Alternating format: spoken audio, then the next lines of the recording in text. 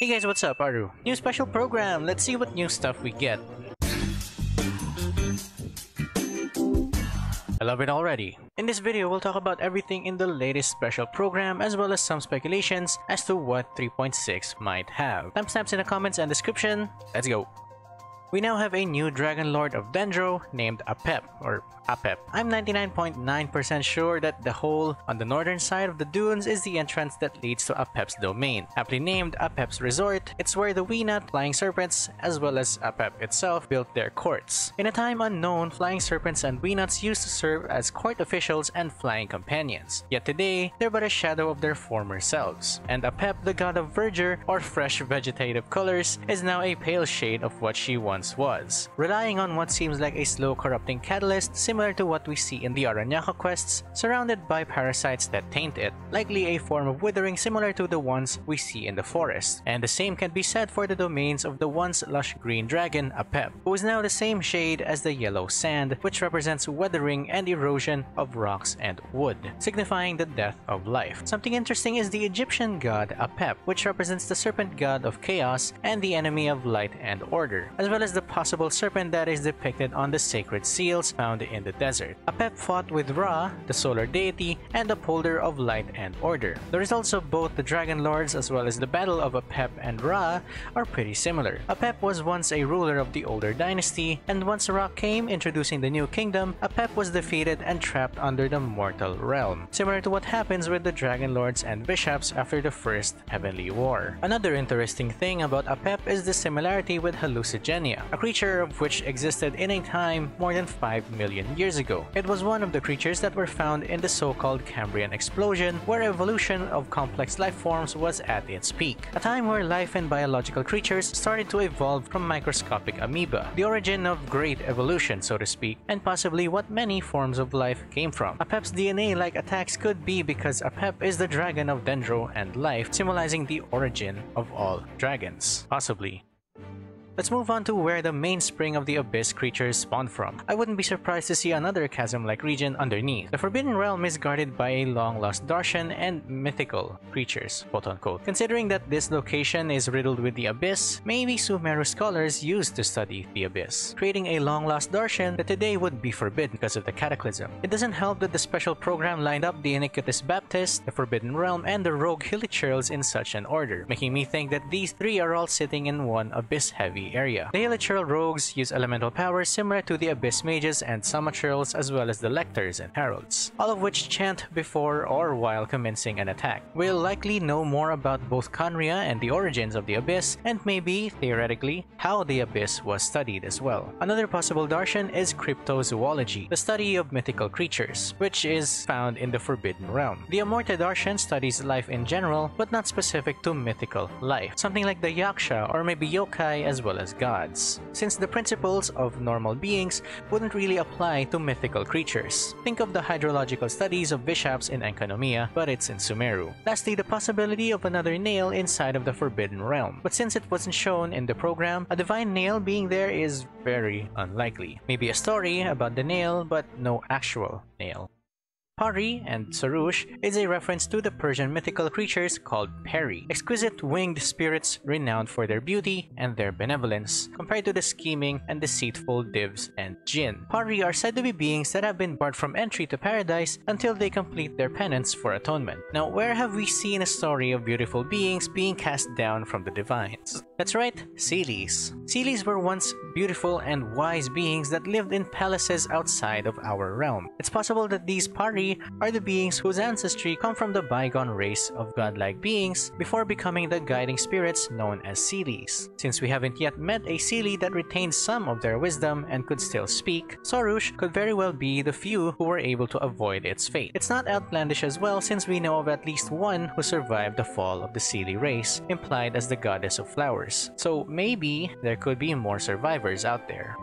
Anyone looking to convert themselves into the Abyss Order? Well, now's the best chance of proving yourselves. Honestly, I'm thinking that something this crazy can only be an entity of the Abyss. Not the Abyss Order, the Abyss. Remember Skirk? Yeah, this could be one of the things that she beats up on a daily basis. I'm only inferring this because of the Fortune Lector, a being from the Abyss that the Traveler mentions as not part of the Abyss Order. The Iniquitous Baptist reminds me of a similar case like Child, having two elements as well as the power of the Abyss. The galaxy-like style of its attacks are somewhat similar to the Fortune Lector's cryo attacks as well. The shades of icy blue and the stars are present in both the Baptist and the Fortune Lector's attacks. So maybe this is another being that knows of and guards the sinner. This brings up a question that I've always asked myself. That is, what else is in the Abyss? Is there a race that solely belongs to the Abyss? If so, where in the Abyss do they live, and do they have a god? Or, you know, it's just a new lector from the Abyss Order. That's it.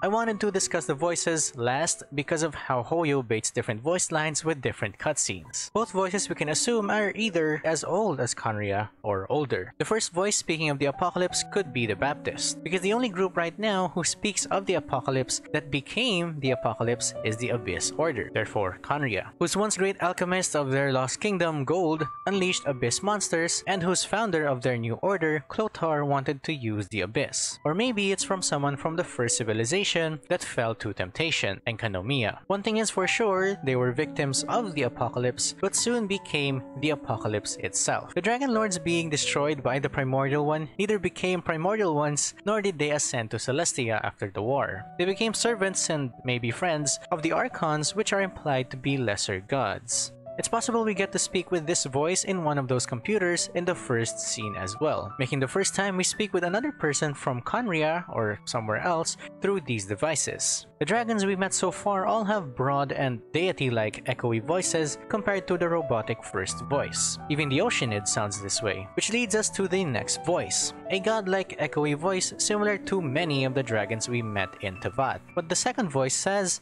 fits what the Dragon Lords stand for as well, existing for a fraction of what humans know as time and calling Archons lords by leaning on the Heaven's Glow. The Heaven's Glow to me is the Light Realm, which is the elemental realm where all elemental beings come from, including Apep and all the Dragon Lords. The only beings that can live for longer than a fraction of time are none other than the dragons, and an elemental being's age is longer than anything in this world, as mentioned by Zhongli himself to his friend Ajdaha. If one such Apep calls out time in Teyvat as a mere fraction of the length that dragons have existed, then how long ago were they alive? How long did they exist before the Primordial One came to Teyvat, and who was Apep speaking to? Nahida and Rukkhadevata? If not, then do dragons live longer than the Traveler, which is an Outlander? Longer than Paimon, even? If Paimon is the god of time that everybody speculates, then the dragons and every other elemental being who still lives could very well predate them too, since we don't know where the Primordial One came from and how old it is when it got here.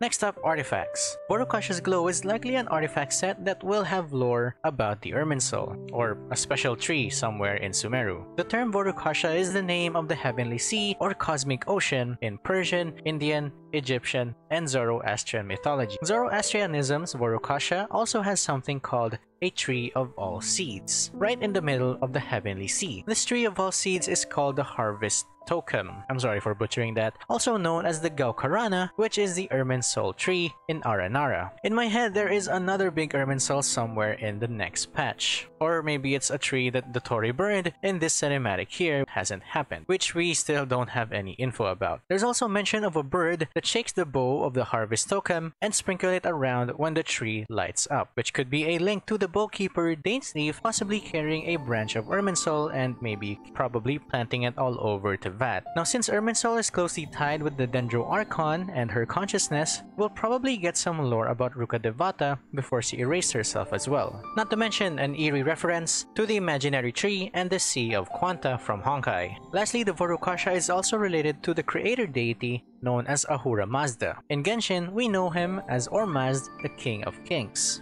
Some pieces, or the artifact set entirely, may have lore that focuses on what might have happened with Lilupar as well as Ormazd and his family. Next up is Nymph's dream, which I can only think of as the dream that the goddess of flowers had while King Deshret was busy creating the Eternal Oasis, or that it could be lore about her dream in the Eternal Oasis itself. Most likely, the time she spent with the Dendro Archon and King Deshret, and I wouldn't be surprised to know more lore about the Jinn and Seelie and even the Pari, as well as what might have happened happened before the fall of the Sealy Kingdom. Finally, the tournament arc, which has playable characters on each Darshan except for Vahumana. Alhaitham will likely be an announcer of the tournament itself, hearing his voice talking about Kaveh, as well as still possibly being the acting Grand Sage. Tenari, I think, is who's facing off with Kaveh, since we've seen one character going off against each other. Now listen, I think the character representing Vahumana is going to be Scaramouche, or Wanderer. Scaramouche's entire life is to find the cause for him being in Teyvat, discarded by A, leaving Tatarasuna, and now not becoming a god and losing his heart for the nth time. So it's still his journey to find his heart, or dare I say, his purpose, which fits with Vahumana's studies as well as Vahomona, the concept of accomplishing duties and state of mind. It could also be Baizo, since he studies disease, and etiology comes in tow with medicine too, finding the source of a certain strain as well as Baizo's pursuit of immortality. Whew. Okay, that's everything spinning in my head regarding the new 3.6 patch. So, is Kaveh supposed to be a 5-star or is he actually just a 4-star? I don't want to use up any more time because this video is already a bit too long for my taste, so I'll see you guys in the next video, yeah? Like, comment if you enjoyed, subscribe for more ramblings, and stay mad, theorists. Bye!